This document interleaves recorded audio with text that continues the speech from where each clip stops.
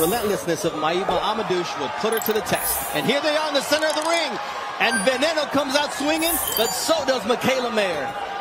Mikaela graduated today. She just graduated tonight to a master inside the ring.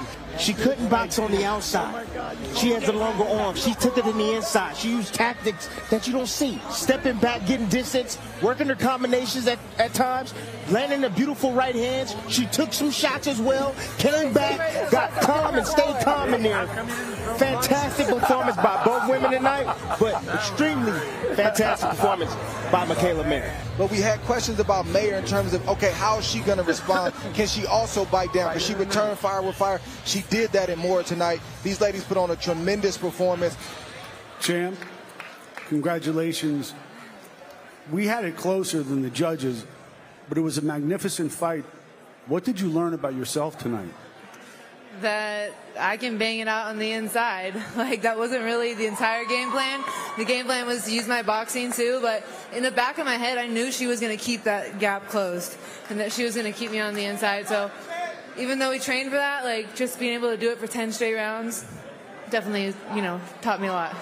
Seemed like she didn't give you room to box and she didn't give you time to think, and you still overcame that. Yeah, that's where the training comes in, you know, being able to dig to the body and keep letting your hands go. That's our good sparring. Our sparring partner here, Jose, and he pushed me for weeks. You never know till you know.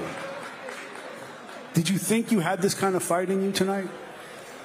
I knew it was in me, yeah, but honestly, I had such a good camp. Like, I wasn't breathing heavy going into each round. I was very cool, calm, and collected, and seeing more. Usually I'm a lot of reaction, but I was really able to slow things down and see things.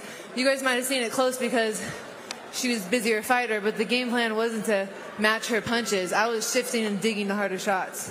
Your father came up to me in the middle of the fight. I go, how can you watch this? He goes, I love this. I go, why? He goes, because Mikaela loves this. Did you love this tonight? Oh, yeah, of course. This is everything I trained for. So I really hasn't even sunk in, but I'm proud of what I did.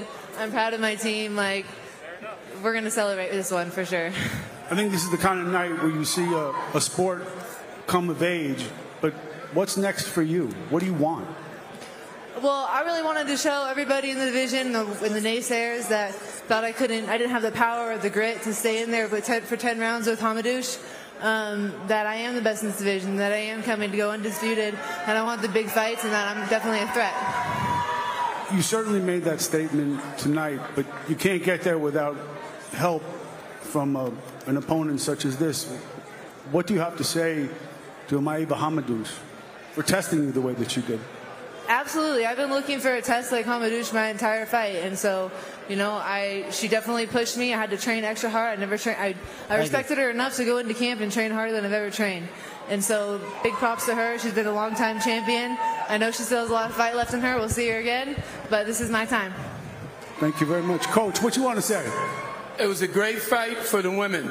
I mean, it was a great fight. One of the best fights I've seen in 10 years. And it was, guess what? It was two ladies.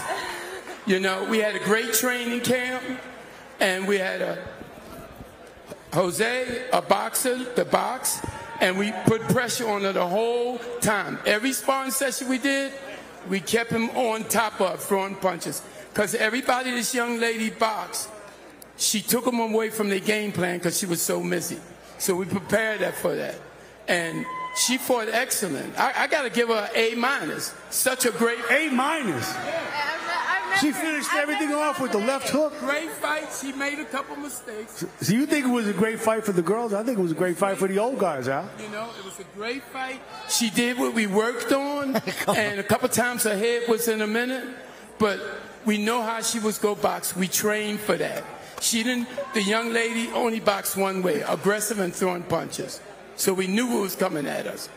And like I told Mikaela, I said, this is going to be your hardest fight and your greatest fight. And I was right. And it was. Right. And he gave you an A-? I've never gotten an A, period, so I'll take it. I did give you an A. When? Right now, an A-. A-. I'm saying it's usually a B+ is the highest I've ever got, so I'll take the A-. Great fight, great competition. This with women boxing, period. No, let me say it this way. This what boxing need more of. The men and women fighting like these two young ladies did tonight. I agree with you on that, Coach.